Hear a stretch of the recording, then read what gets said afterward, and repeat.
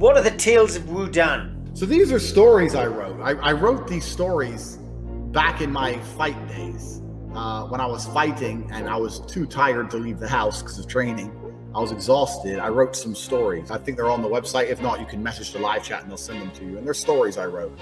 And I'll leave it at that. I'll let people go discover for themselves. So there's some stories I wrote.